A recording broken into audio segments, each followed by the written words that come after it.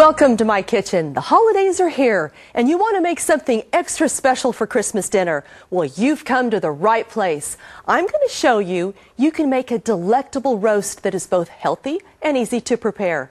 It's prime rib roast with classic horseradish sauce. This can be a rich meal, but in moderation, it's both a delicacy and good for you as well. So let's get started.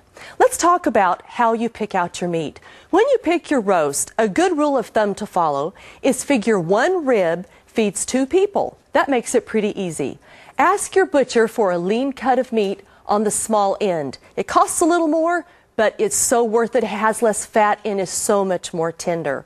We know that some fat will give a layer of insulation on the top of our roast while roasting, but we don't want too much of it. Also, if you don't want to carve the roast, don't worry about it. You can ask your butcher to cut the bone off and tie it back on the roast when you're in the roasting stage. The bone adds a lot of flavor though, so leave it on if you can. Carving really isn't that hard. It's definitely easier on a prime rib roast than it is on turkey.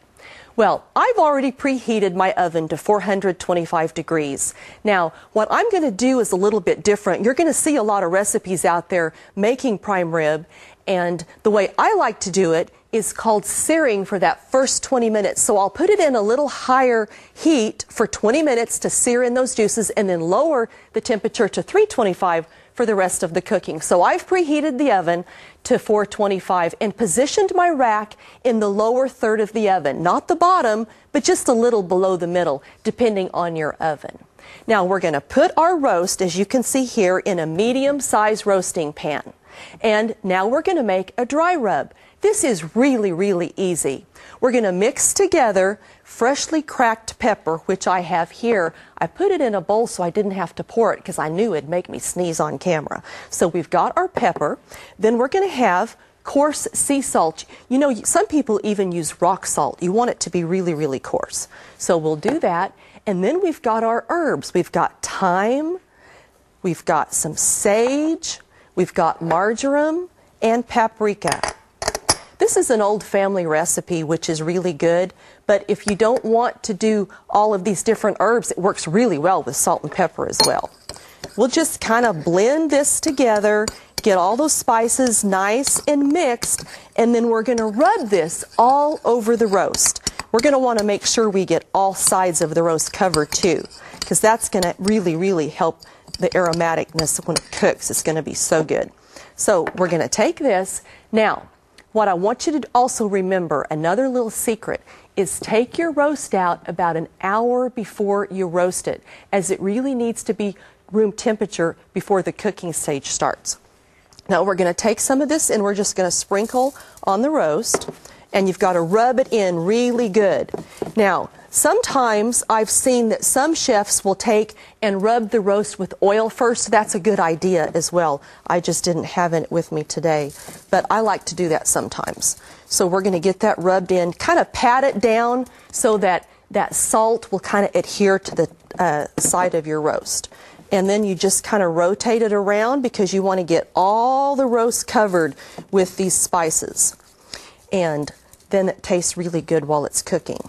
Now, sometimes some people will add vegetables to the roast. I think it just adds flavor to it, so I like to do that. See how that's nice and patted in good? That works really, really well. Now I've got to do this side over here because I didn't get enough over here. So we'll turn it over here. Now, you know how I said that you can take the bones and leave them on for roasting?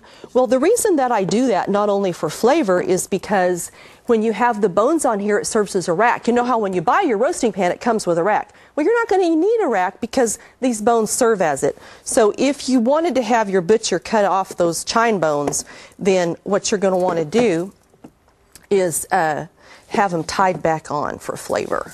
All right, I've done enough rubbing in there. Let's get all that in there really good and get this side a little better. Okay, now I'm going to put it this way because I wanted to show you that all rubbed in.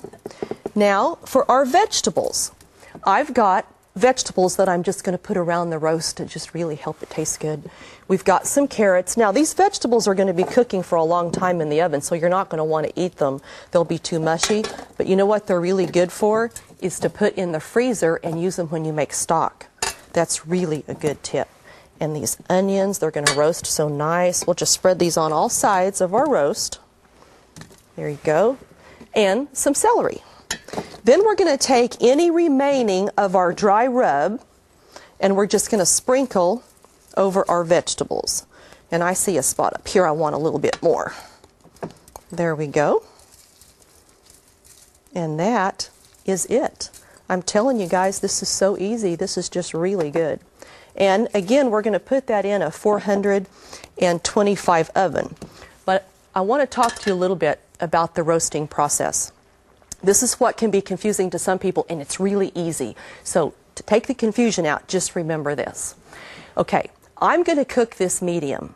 So I'm going to roast it 20 minutes per pound. So it'll be about an hour when I start checking the temperature. This is a good time to show you how to check the temperature, because really that's the key to making a good roast, is getting it in the oven at a certain temperature and then pulling it out at the right time.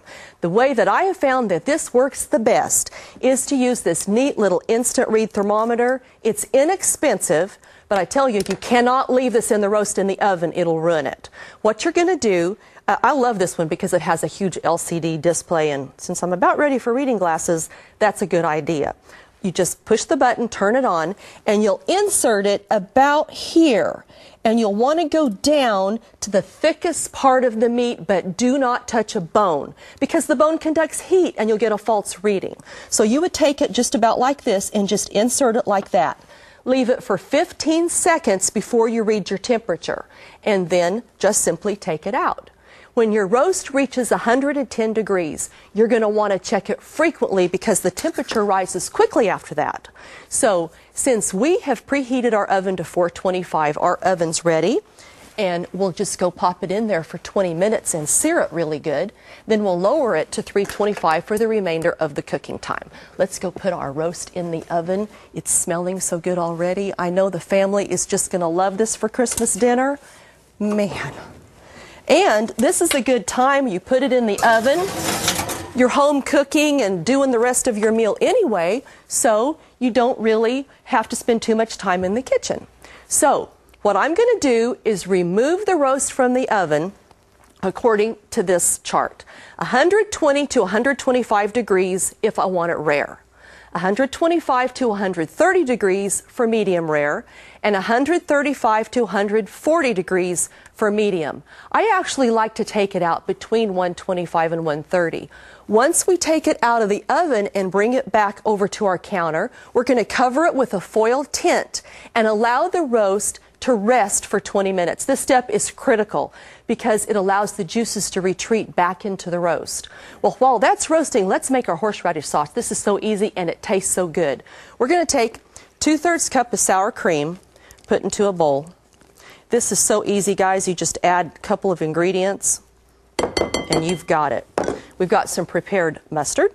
Dijon style works best. And horseradish sauce prepared. We'll just whisk that up really good. Be sure you keep this in the refrigerator until ready to serve, okay? Because it is a dairy product. But it tastes really, really, really good.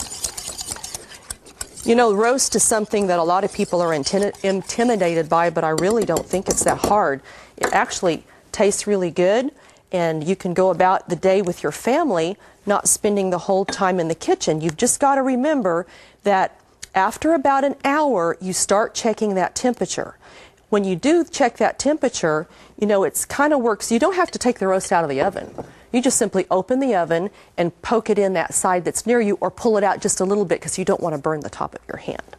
All right, we'll take this and put it over on our serving side. Now, this is really fun, isn't it? Isn't Christmas dinner just absolutely wonderful? Spending time with family and having everyone in, the aromas of everything you're making, it's wonderful. I have a finished roast to show you. This is so beautiful. Look at this gorgeous, gorgeous roast that we have prepared for you. Now, this is medium. You can see from the inside that it's just a little pink. It is just beautiful.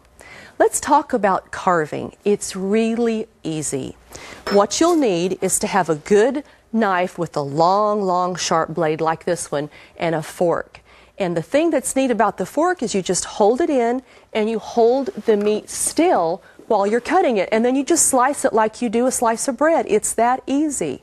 You'll just want to cut the bone off the bottom, put it aside, slice it. There you go. These are about a 1/2 inch thick, which is really good. And that's what we like to do for a medium roast. And you know, you don't want your portions to be too big, so that's a good idea to have it about like that. This looks perfect. It's a little more done than those, the outside edges are a little more done than the ones in the middle, so your guests can have the piece they prefer. Like we said, this is a rich dinner, but in moderation, it's a delicacy that we can indulge in, especially at the holidays. What a beautiful dinner this makes, and now you can see how easy it really is. You have a beautiful dish for Christmas dinner without spending the whole day in the kitchen. After all, the holidays are about spending time with those you love. I hope you enjoy this one.